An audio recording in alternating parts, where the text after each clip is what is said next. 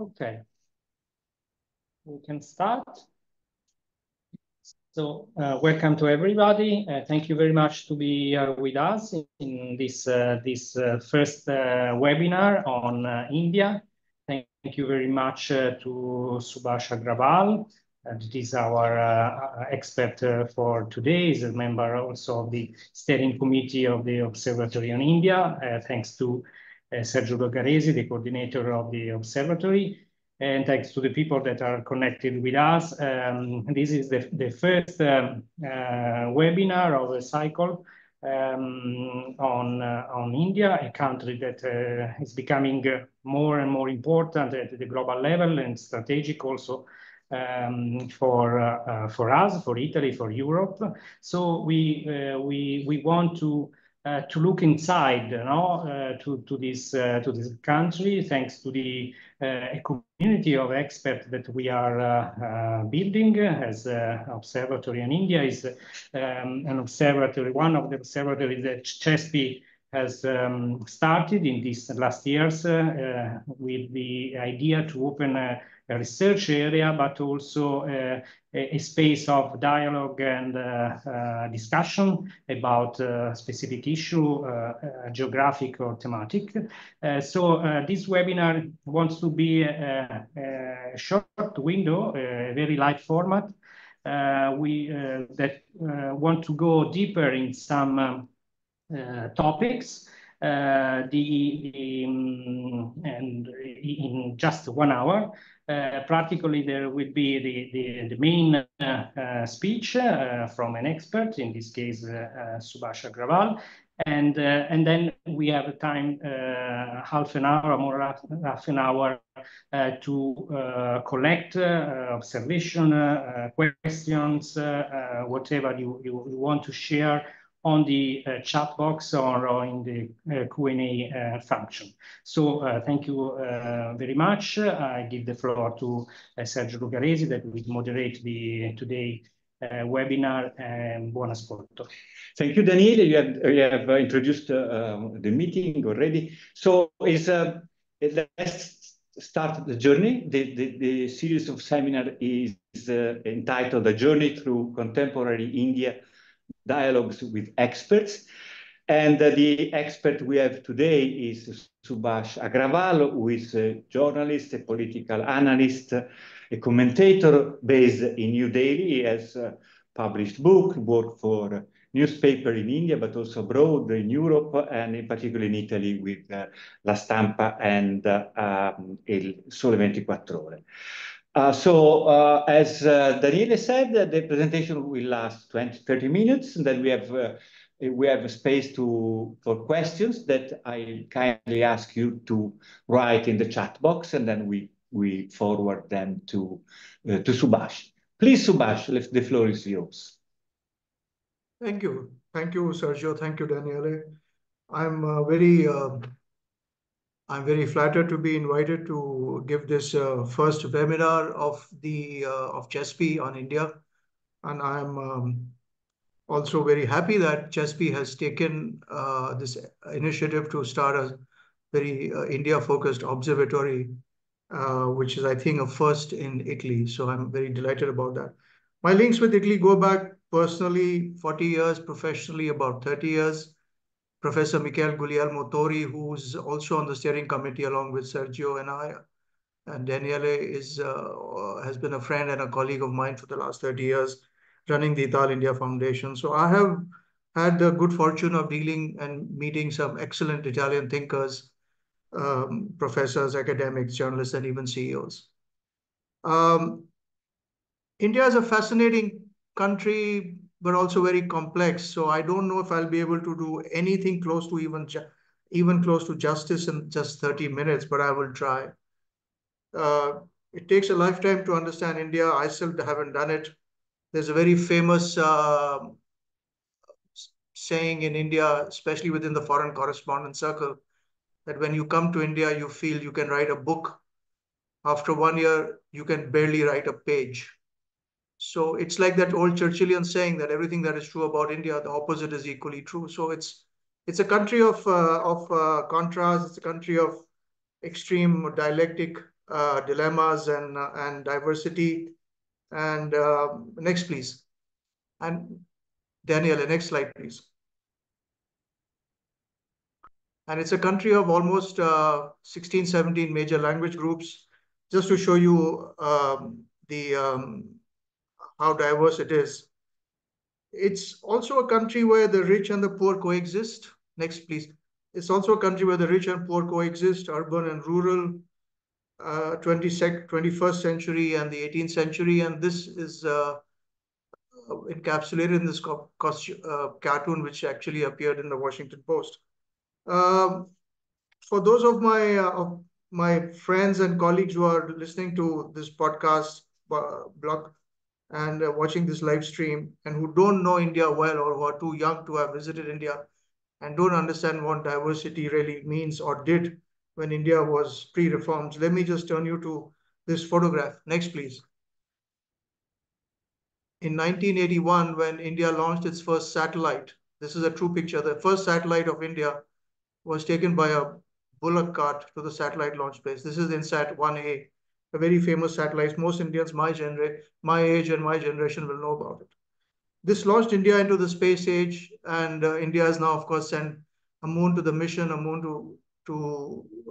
mission to moon, a mission to Mars, etc., etc. It is also one of the, I think, is the third largest commercial player in the private space exploration and space and satellite launch system in the world. So it has a very viable, very long, very robust, and very profitable space program. Next, please. In any case, that was India then, and this is India now. India really started in 1991 when a new India was sort of, in a way, was shaped or began to be shaped because of the reforms, economic reforms brought about by financial and economic issues that the government of that day was facing. Our foreign exchange was down to about just 2 weeks of cover. There wasn't hardly any foreign investment coming in. We had exhausted almost all our World Bank and IMF loan,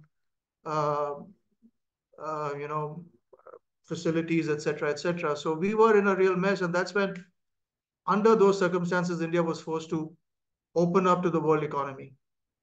And look at what it has produced. The results of opening up in pure economic policy, business, foreign investment, trade, stock markets, foreign portfolio investments, entrepreneurship, innovation. Oh, there's a whole list of things that I don't want to repeat. I will presume that in large part, the audience today is very familiar with this, but look at just the growth. In the first 25 years, from 1991 to 2016, it was just phenomenal. Of course, every government of the day pushed it. It wasn't just the Congress or the BJP. The Congress government of the day started it, of course, under then Prime Minister Manmohan Singh and then Foreign Minister and later Prime Minister, Narasimha Rao, I beg your pardon, and future Prime Minister and then Finance Minister Manmohan Singh. But every government of the day has actually pushed it at some level or the other. There's been political football played with reforms and economic liberalization. In the early days, this was a bad word. While in opposition, while outside of office, most parties opposed it, including the Congress, including the BJP, including the other parties, regional parties. But once in office, and they've all been in office, they've all supported it very eagerly, keenly, and maybe with some mistakes, with some misjudgments, with some missteps, but they have nevertheless embraced it. And this is where we are. There is a political consensus, not spoken aloud, but very clearly there, that India wants to open up, India wants to engage with the world, India wants to be part of the world. Next, please.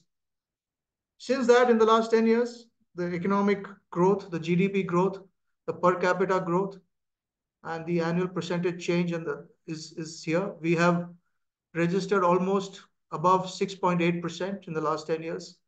Our per capita income in dollar terms is almost $2,700 or some $2,700, and our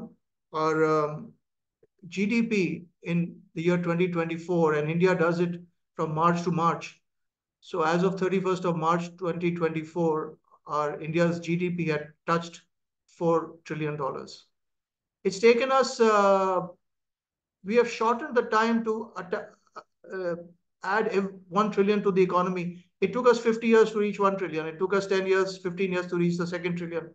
It took us another 10 years or 7 years to reach the 3rd trillion. And it's only taken us 5 years to reach the $4th trillion. And the projection is that India will be a $5 trillion economy in the next 3 years, if not earlier. That is if everything goes according to current trends. Next, please. India is now the 4th largest economy in the world.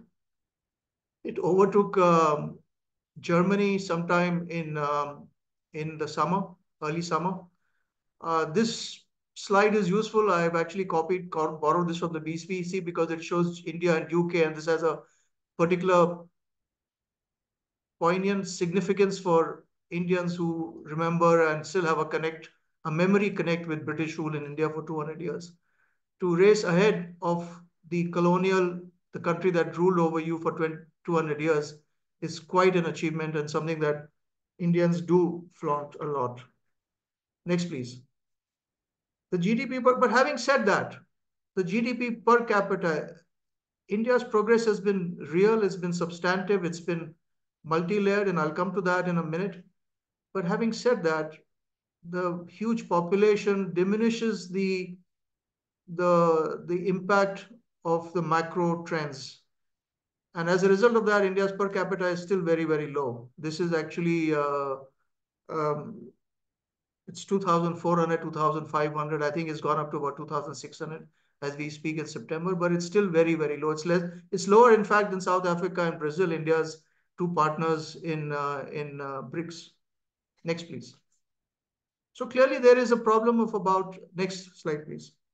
So clearly there is a issue about on a per capita basis, on a macro level, at a country level, India is doing very well. It seems to be doing very well, but at a per capita level, it's still got a long way to go. But projecting ahead, if things go as they are going, India should reach close to 5,000 per capita income of $5,000 by the year 2030. But it will not be evenly and uniformly. It will not be even and uniform across the country. There is a huge inequality in terms of income levels, in terms of jobs, in terms of prosperity, in terms of housing, in terms of access to basic services in India today, and it will continue even after 5 or 6 years. And this map shows it that some states, in fact, a state like Goa, for instance, is almost at the level of South American countries, Delhi also, but states like Bihar and Jharkhand fall way behind even most African countries. So India is a deeply unequal country in terms of geography, in terms of city versus rural, and I'll come to the rural distress because that's a big, big challenge. So it's a deeply unequal country, and that is one of the big challenges that faces India despite all the good news. Next, please. But and then I'll come to the problems, but I just want to point out that India's growth is not flimsy, it's not superficial, it's not transient, it's very much here to stay, it's very solid, it's very robust, it's very widespread, and it's very deep. And this chart gives you a sense of how the pyramid, if you look at the base of the pyramid and going up to the high net worth individuals in India, or households actually, how that is changing. It has changed from 2005 to 2018, and how it's going to change from there to 2030. The total number of high income and upper high income families will be almost 1 out of 2. So every second family in India will be a high income family comparable to the best in Southeast Asia or the best in or the middle income groups of Eastern Europe and Central Europe. That's a huge middle class. That's a huge middle class. That's an attraction. That's a strength. That's a political, and it gives political social resilience. It gives political clarity and focus. It gives a political direction to the parties. And it obviously gives economic ballast to the country to have capital available, saving capital, entrepreneurship available through this rise of this middle class and upper middle class. And I'll come to that, and I'll talk about the middle class in just a second. But I just want to go over next, please. I just want to go over some of the other markers of how India, how India's reforms have produced results, and how India's opening has created this economic uh, big band effect. This is the car sales. India is now already the second fastest growing auto market in the world after China. Could well overtake China if China slows down, as is suspected and is being talked about. And when reform started in 1991, when India opened up, there were annual car sales were perhaps only about 100,000 a year. Now we are up to 4 million, in excess of 4 million. So that's the car sales. And India still has a lot of room to grow, by the way. There are only 30 cars per 1,000 people in India, as against 130 in China, as against 250 for 1,000 people in Mexico. So I'm not even comparing India to a very well-developed European country or America or Canada, but even to, say, lesser developed countries, India has a lot of headroom to grow with regard to car sales. This is just one. We can go on. We can do this for every sector. We can do this for consumer electronics. We can do this for travel. We can do this for entertainment and food and dining. We can do this for telecom and mobility. We can do this for almost any category of products and services. And you will see that the Indian consumer demand, it's a local demand. It's not an export-oriented economy, at least not yet. It's a demand-driven economy. And that's very important to note. And I'll come to that. And I'll come to why that is later. Next, please. One of the interesting things that's happened, and it's gone largely unnoticed, even by many Indian analysts, is that India's become actually slowly and imperceptibly has gone up the technology scale and ladder vis-a-vis its import and its production and its manufacture and its exports. So the exports of manufactured goods has now overtaken the exports of commodities like coal and iron ore and pellets and things like that. India was never a manufacturing power, but 10 years ago, under the current dispensation, they started a Make in India campaign with the focus on manufacturing. A lot of money, a lot of effort, a lot of government regulatory liberalization and facilitation has gone into it. And one of the things that is clearly one of the beneficiaries of all of that effort are India's exports. And this is something quite remarkable, actually. India was always a big exporter of commodities, but never a big exporter of manufactured goods. But that has all changed in the last 1.5 years. Next, please. Another benchmark of liberalization, both a benchmark and also one of the reasons why India is doing so well economically, is it's investing smartly, starting with the Congress government 30 years ago, with successive governments, and even now with the current dispensation. As I said, all governments have done it. It's investing in infrastructure, highways, bridges, ports, airports, train stations, railway stations, etc., etc.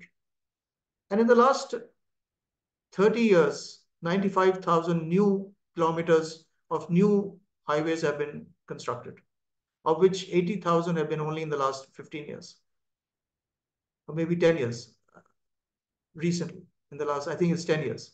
So 95,000 overall in the last 30 years. This is quite a remarkable for a country which earlier lacked resources, lacked the will, lacked the focus, lacked the clarity. So India's doing things smartly. It's starting at the right end. It is not spurring consumer demand. It is creating the environment and the ecosystem and the background and the infrastructure where growth is possible, even higher growth is possible. Next, please.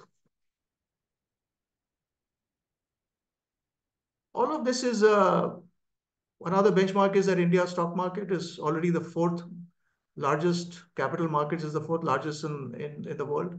It has overtaken Hong Kong earlier this year and may overtake Japan. And India has more listed companies on a stock market than almost any other developing country in the world. So capital, this is not such a, in my eyes, this is not the primary, should be the primary metric of a country's success, but this is another way to measure how well India is doing. And a large part of this market capitalization is because the Indian stock market has done very well. A lot of portfolio funds from overseas is coming in. Indian investors, retail investors have become very big players themselves. Next, please. One of the things that the current government has done in the last 10 years is that they changed they made it easy. They changed the tax laws. They brought the rates down. They made compliance easier. They incentivized things that so that people would comply with paying taxes.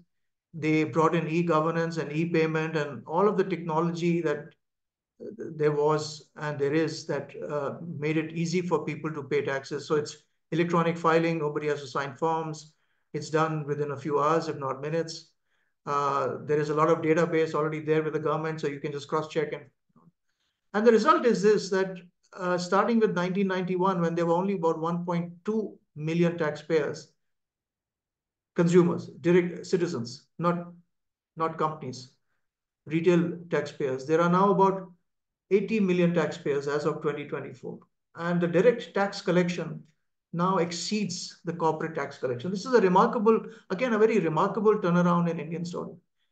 Over the last 70 years, as we grew up, those of us of my generation who grew up in the 1960s and 70s, we're used to there being very few affluent people or very few people in the tax net, and most of the tax burden coming from corporates.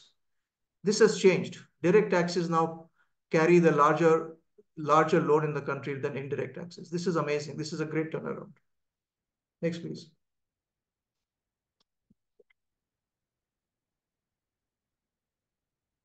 Another thing that the current government has done in the last 10 years is to bring in a thing called the goods and services tax, which is very similar to what is VAT in Europe. Before this, it was a convoluted, complex, confusing web of laws, where some products had duty on them before they became a component into the other. So there was many loopholes, basically almost 3/4 of what could be taxed escaped the tax net. That has been professionally, methodically plugged by bringing in the GST. It was brought in. There was some pain. There were a lot of protests. There were some protests. There was some pain. It was not readily received. It was brought in 2016, 17. But after that, in the last 5-6 years, it's proven to be a big success. And now you have almost annual collection of something like $200 billion from GST. That's again one of the aspects of reforms, which is a smart way of dealing with reforms. What these series of government actions have done in India, openings have done in India, is not just opened up to international trade and international investment, but expanded the pie so that it can be shared. The tax revenue has gone up so that money can be put into social schemes, social welfare programs, investment in base of the pyramid, targeting base of the pyramid, poor people, underprivileged people, etc., etc. And I think that's something that India has never really had. This is India is really in a soft spot in that sense, that now we have the money and the means to generate it within ourselves for our own programs, for our own social schemes, etc. Next, please. And I would say this is probably one of the most important aspects of the reforms that has been undertaken in the last 10 years. Though the foundation was perhaps laid 15 years ago. It started as a unique identity for Indians in 2009 under the Congress regime, which was then married and taken up a notch by the current dispensation to link it with bank accounts, with health insurance, with tax data. So this digitalization has been such a boon that now everybody in India pays digitally. You can buy a cigarette, one cigarette, not just one packet, one cigarette, a newspaper, an apple, a Coca-Cola, a meal, air ticket, a doctor's appointment. You can pay it through your phone on the spot. This digitalization is just, I mean, you have to really experience this in India to see how extensive it is, how smooth and seamless it is, and how it has changed and transformed lives in many ways. And there are 14.4 billion transactions, digital payment transactions in India in a month, which is the highest. In fact, India represents 46% of all digital banking transactions in the world, 46%. And this UPI, Unified Payment Interface, has in a way changed the whole economic and social ecosystem of India, especially for poor people. They can now send money easily back home. They can buy things, they can receive money. Small kiosk owners, small vendors, small shopkeepers, small individual craftsmen and semi-skilled workers like plumbers don't need a bank account, don't have to worry about, they can receive money on the spot for their labor, for their services. This kind of appropriate technology, I wouldn't call it high technology, but the right amount of smart technology has made it's been a real transformational change in India in the last 10, 15 years, 10 years. The actual change happened in 2016, but I say 10, 15 years because I want to include and give credit to the previous administration and governments for having brought in the UID, the unique identity, in 2009. So it's in a way 15 years. The foundation was laid 15 years ago, but the real harvesting was done 6 years ago. And now this technology, UPI, through your smartphone, through your tablet, through anything, is available to villagers and farmers through even voice control automation. They have access to digital payments. They have access to it has transformed the rural, the ease with which rural people handle money. And I think this has been one of the true landmark policy reforms that has been undertaking in India. And I wanted to highlight that for the international audience because not enough people don't know enough about it. They may have heard here, there, but this has really changed the whole land. It's been a game changer. Thank you. Next one, please. So I've touched on all the wonderful things that India has gone through, the reforms, the policy changes, the GDP growth, capital market growth, the world rankings, etc., etc. But the fact is that India remains a poor country in a macro level, and it remains a crowded and congested and populated country. And it also remains an underskilled and underemployed and if not unemployed country. Huge challenges remain, especially with regard to population and with regard to rural economy. The problem with population is that if we don't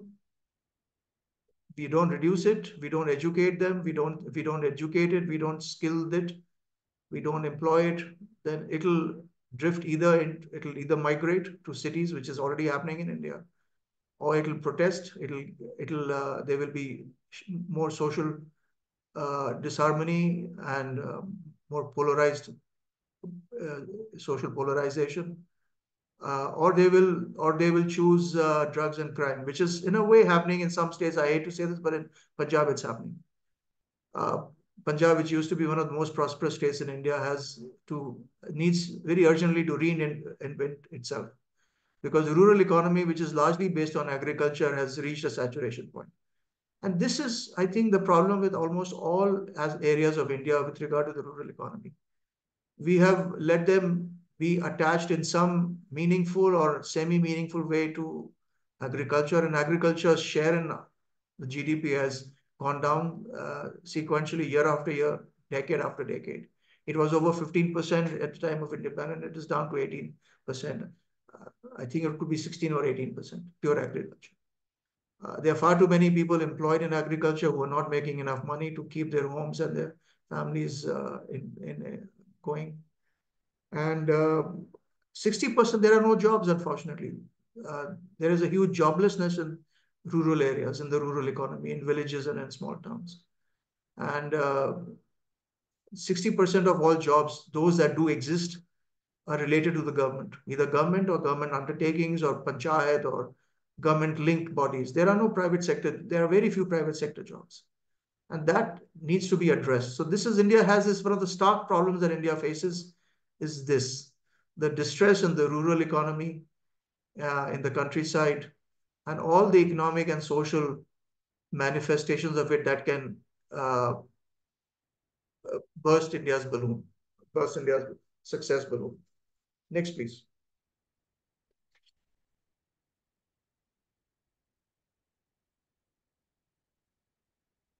The larger social and political impact of economic reforms has been that there's been a rise of an entrepreneurial class, which already existed in a small way, but it has now grown manifold. It has been encouraged. It has been infused with credit, with technology, with access to foreign technology, with access to foreign know-how. So there is a bursting of entrepreneurship in India, and you can see that in green areas, renewables, hydrogen, solar, healthcare. It is still a very urban phenomena. I give you that, yes, but it is happening. There's also along with the entrepreneurial class, there's an emergence of a very influential middle class, influential not just in terms of money, power, and buying power, but also in terms of social and politics, and I'll just talk about it. There's also a greater use of technology. There's greater transparency. There's clearly better governance, at least in some areas, though at times we may feel that it's still the same. India is still very bureaucratic. It's still very overly governed. And those things are also true. But I think in bits and pieces, and fair amounts of bits and pieces, there is ease of interacting with the government for many citizens.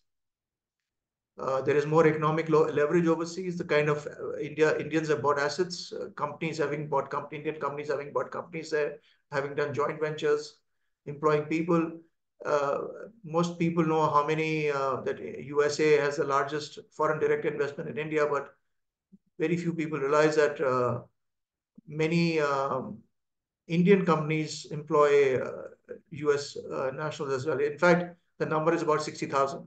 Indian companies today employ about 60,000 US citizens. So there is a leverage overachieved. And the big change is basically that the whole aesthetic and social role model has changed into entrepreneurship and wealth.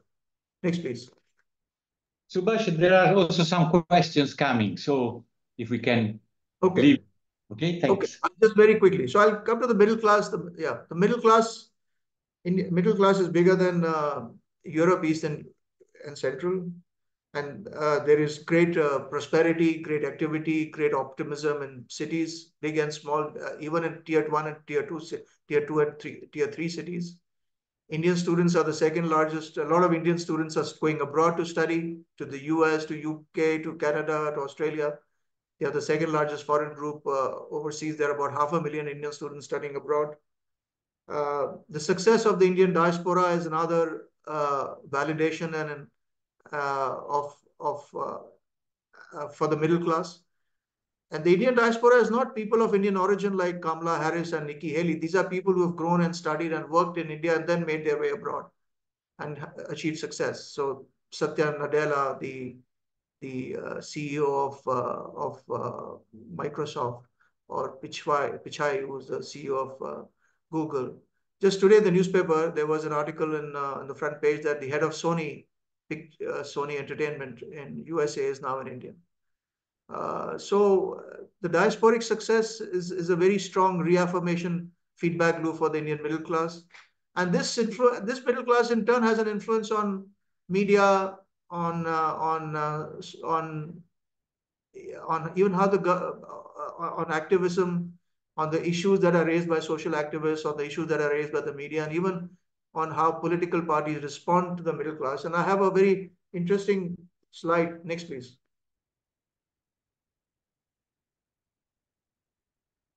Next, please.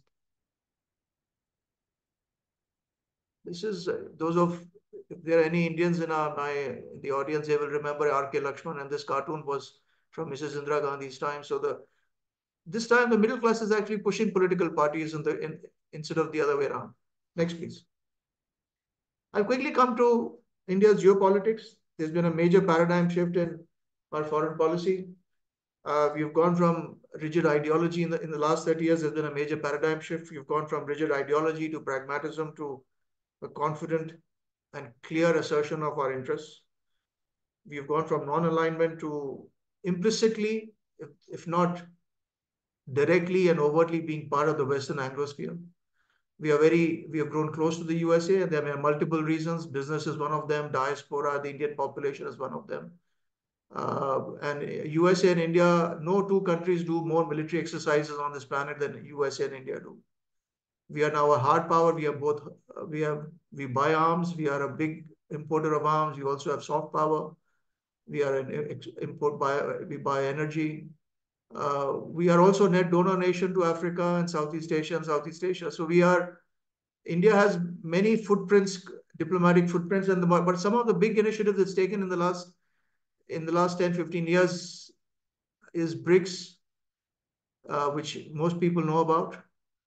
BIMSTEC, which is actually something that Indians are very fond of and put a lot of hope on. BIMSTEC stands for the Bay of Bengal Initiative for Multi-Sectoral and Technical and Economic Cooperation. It's quite a bureaucratic mouthful, but it is basically, in a short form, it's SAARC without Pakistan. India is reaching out to the Middle East, it's reaching out to Asia, it's reaching out to Latin America, China. It's had an initiative on vaccines. It has an initiative on the solar. In fact, it hosts the International Solar Alliance in India. Next, please. We can skip the next two, actually, because these talk about India's major concerns. We can skip all of this. Just come to energy geopolitics, please. Energy. India's energy.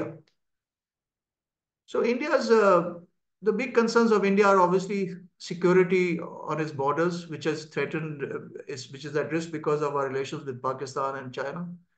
But the second big priority for India's foreign policy and I'll come to India's relationship with Europe, is India's energy politics. And India wants to increase renewables, wants to increase the civilian nuclear energy. It has reached out to Russia, France, Japan. India energy security, I say, would one of the key features of India's foreign policy guiding it. It's a quiet feature. It is not talked about that much, but this is the meat and potatoes of what Indian foreign policy establishment looks at to ensure that India's growth can be sustained through energy supplies. Next, please. India and EU.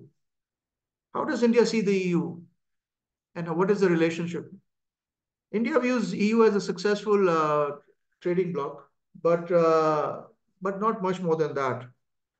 We admire the experiment of sharing sovereignty, having common borders, borderless travel, having one currency, and etc., etc., and all the economic and social harmonization that come with that.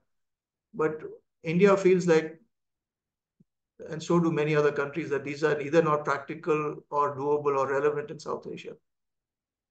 India does prefer a bilateral focus. We like to talk to Paris separately. We like to talk to Berlin separately. We like to talk to Rome separately. We like to talk to London separately. We like to not have to go through Brussels. And going through Brussels for trade and investment issues has created some sort of a awkwardness and confusion in our relations with some European countries, especially the small ones. Not necessarily Italy. I think with Italy, we have a much more clearer point of contact now. But with many countries, it has created an awkward and confusing. Historically, Europe has always been viewed as a benign and friendly region. But post 9/11, there has been rethinking on its judgment, on its assessments, on its policies and postures, especially given its subscription to an agenda post 9/11 started by under US aegis. India, with all its economic success, all its cultural self-awareness, is now much more confident in dealing with Europe, including on trade and investment deals. It is ready, it is willing. But what it does not want Europe is to lecture it on human rights. It wants a little more independent foreign policy thinking on European part and greater sensitivity to India's core concerns. But on the whole, I would say that India-European relations are, if not very exciting, they're cordial, they're good. With some individual countries like France, in fact, they're very good. With Italy, there's a huge potential, and I'll talk about that in Q&A. I'm hoping somebody will ask me those questions, but that potential so far has not been realized, unfortunately. Next, please. So what is the implication for Europe? India is a huge internal market with a young demography. More than 50%, almost 50% of our population is less than 25 years. So the demand is, the market is demand driven. It is not export driven. The economy is demand driven economy. And as a result of that, this is almost, that's a hedge against recession. And it's on a much more stronger footing than almost any other Asian economy, including China's. Indian companies will in time become bigger and smarter and more global. And Italian companies and European companies will come across them and rub shoulders with them either as competitors or as collaborators in the future. There are huge new areas opening up for in India: water, energy, transportation, health. India has huge needs and Europe has huge expertise, so that's a match. And that's so and lastly, India is not the West. India prides itself on its independence, cultural identity, and its independence, political independence, but it is also not anti-West. If anything, it is actually pro-West. I remember an Italian prime minister many years ago telling a group of us years ago, off the record, that India is the easternmost province of the Western Empire. He said, don't quote me because we can't use the word empire, but in any case, the point is well taken. So India matters. India matters because of its huge economic opportunity it offers Europe. It matters because of the pool of scientific, technical, and managerial talent it has to be leveraged both within its borders, within India and overseas. It matters because it is one of the most moderate cultural societies with open societies with a growing middle class. It matters because it has a leadership role in South Asia and also in the extended global South. It matters because it offers a very viable China plus world alternative for European companies. And it also matters because of its influential diaspora, which creates a feedback loop on talent, information, knowledge, innovation, etc., etc. Last, next, please. So despite all the internal challenges and external vulnerabilities of India, which I believe India can and will face sensibly, despite all of that, I think India's rise is definitely genuine, multi-layered, impressive, and I think likely, very, very likely to go forward. India's rise is just not as dramatic as China's, but it is very, very real. In fact, there's a new India in the making, and it's difficult to talk about it and project it through a presentation. People have to visit to see how the number of projects and policy changes and new ideas and innovation and new companies and new areas and new achievements. I mean, just today, India won a test cricket match against Bangladesh in 2.5 days, which is unheard of in test history. An Indian got elected got promoted as the CEO of Sony. These are just casual, small little news. Every day there are 7, 8 of these kind of things. So there's a new India in the making, very successful, pragmatic, very influential, globally linked, more confident of itself. And going forward, India wants to become a developed nation by 2047. I personally think that it's a good vision to have, but a lot of things have to be in place for this to come true. But irrespective of whether this happens or not, India will most certainly play a much, much larger leadership role economically, security-wise, and geopolitically in Asia. With that, thank you very much, and I'll be happy to take any questions. Thank you very much, Subhash. That was really convincing that, I mean, India matters. And I hope the observatory will be up to the challenge to follow and explain and analyze all the aspects that make India important. Of course, India is matters because it's also because it's a big country, is growing, is young, and you explain many of these aspects. And you also highlighted that there are nonetheless some obstacles to growth, some contradictions. You mentioned the urban rural divide and the jobless growth, and also the inequalities, at least across regions, but we know also across classes. Now the question is, how will India matter in the future? It will matter for sure, but can India be so ambitious to challenge the primacy of US and China? That depends mostly on the ability of the country to grow and to remove the obstacle to growth. So I think there are some questions, Subhash, in the questions and answers, and also in the chat box, mainly from Anil Vadva. Thank you. Or you can read them there, maybe. I can search. Broadly, Yeah. I think they refer to this big question: what is going to be the future? What are the the steps that India needs to take? Regional integration, the questions refer to the regional comprehensive economic partnership, the PLI, the relationship with Europe and with Italy. So I think we can now, leave Subhash the time to answer to some of these questions and to address this maybe more this issue of the future. And then for sure we will come back in our seminars on many of these issues you have raised. Okay, thanks, Sergio. I'm going to take a question from Anil Vadwa, who's served as our ambassador, Indian ambassador to Italy, and is a friend of ours, mine. Anil is asking. He refers to the rural joblessness, and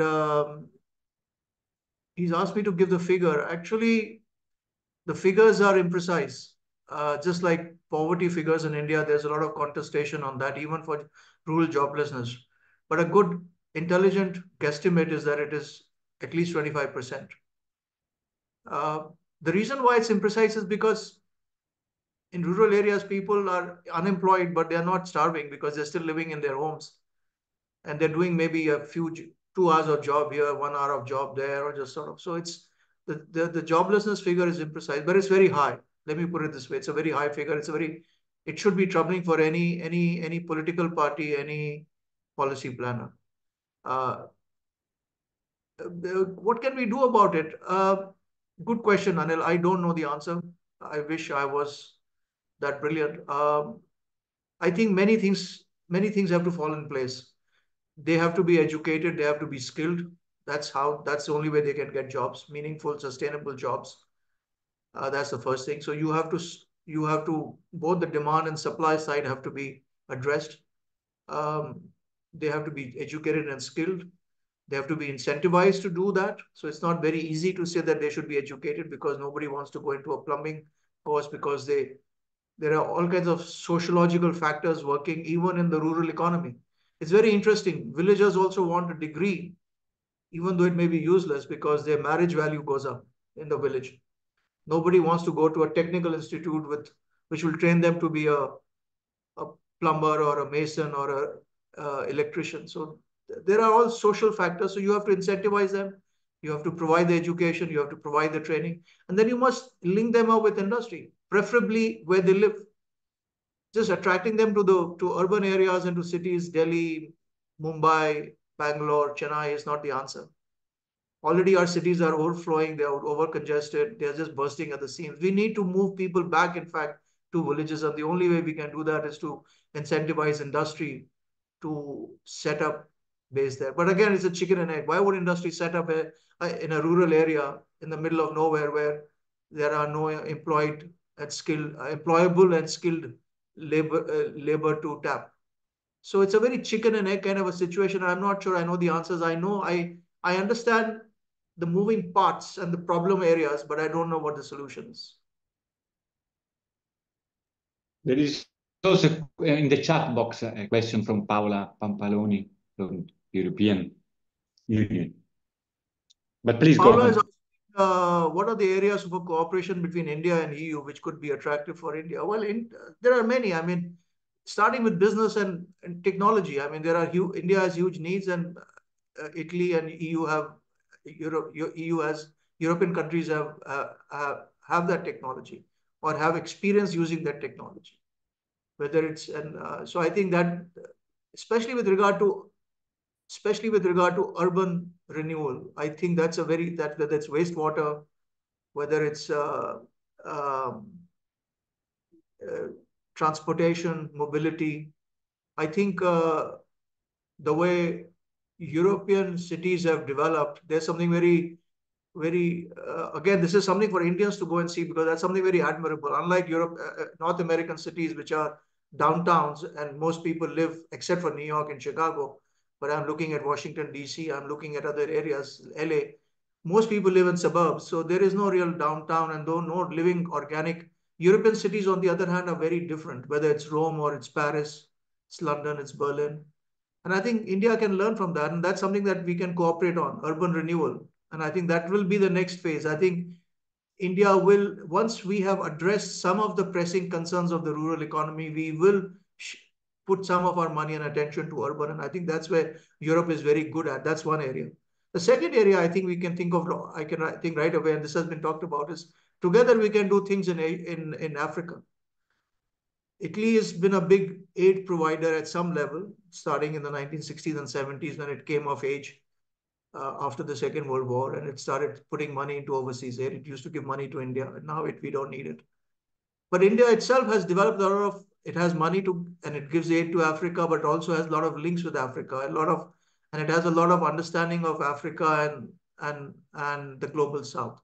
I think India and Europe can come together. India and Italy, India and France can come together in providing appropriate technology, the smart technology, the solutions, promoting social enterprise, not aid, but the era of aid is over, I think, by and large. But promoting entrepreneurship, innovation, social enterprise in Africa. And I think that's where India and Europe can come together. Subhash, there is also a questions from Ana Balestreros on the role of women. I don't see it. Can you tell me what the question is? Questions and answer, the last one.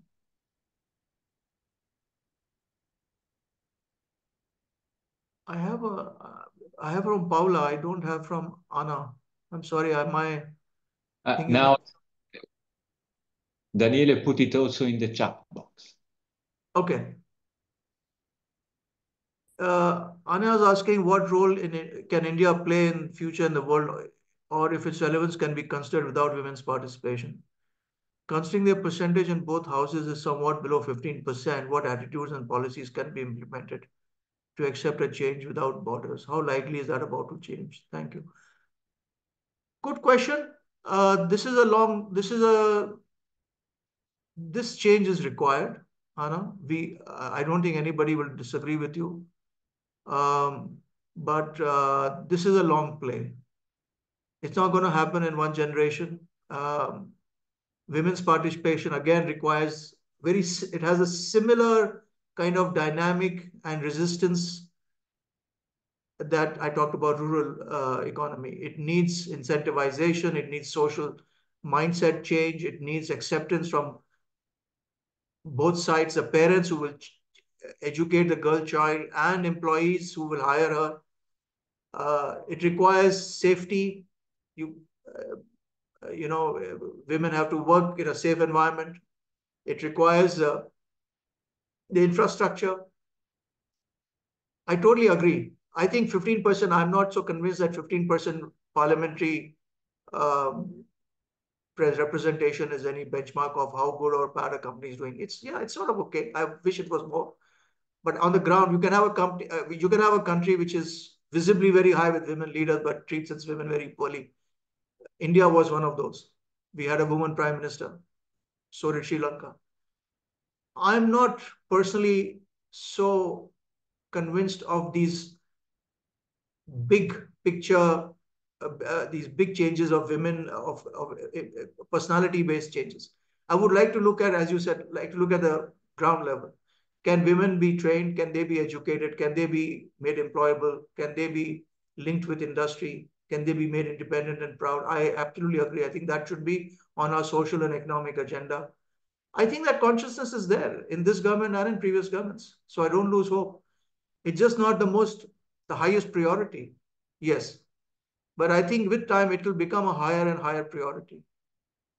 But it's there. In fact, Prime Minister Modi and even previous governments have done many things to promote women's education in India. But in the chat box now, there are also some questions that Anil raised in the question and answer, so you can maybe address them as well. So Anil is asking that should India join the RCEP? RCEP is Asian, for my European friends may not know this, but the Regional Cooperation Economic Partnership. It's a China-led group that India refused to join about 2 or 3 years ago. There has been debate about it, whether in India, there's been a lot of debate about it, whether we did the right thing or the wrong thing.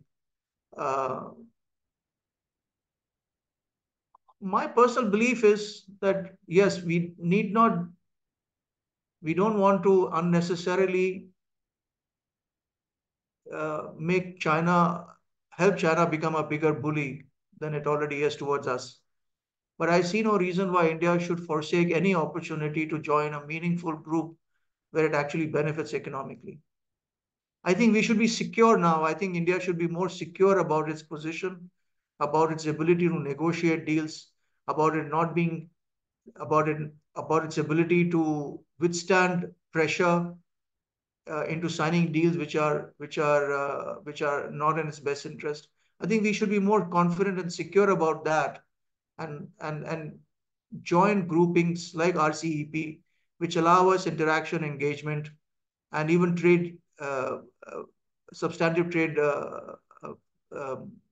advantages in the Asia Pacific context. So yeah, my sort of citizens' view, I'm not been inside government, but my citizens' view is that I think we perhaps might have made a mistake not joining the RCEP.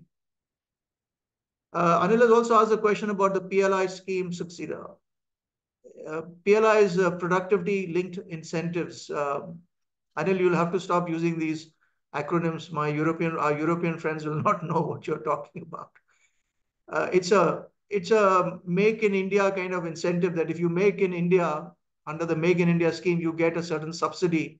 So for every 1,000 televisions you make in India with Indian parts and Indian labor, you will get so much money, etc., etc. So he's asking, will the PLI scheme succeed in raising manufacturing contribution? It already has, actually. It already has. Manufacturing has gone up. I have the data here.